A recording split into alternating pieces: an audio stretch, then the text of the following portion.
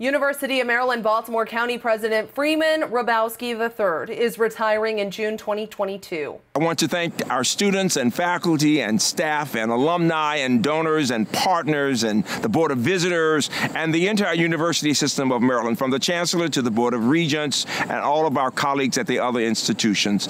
And finally, the elected officials who have invested so much in this university. Governor Larry Hogan sent out a tweet saying Hrabowski inspired so many with his actions, words, and dedication, praising his commitment to students from underrepresented groups. He was appointed president of UMBC in 1992. Since then, the school has increased undergraduate enrollment, more than doubled the number of graduate students, and doubled the number of degree programs.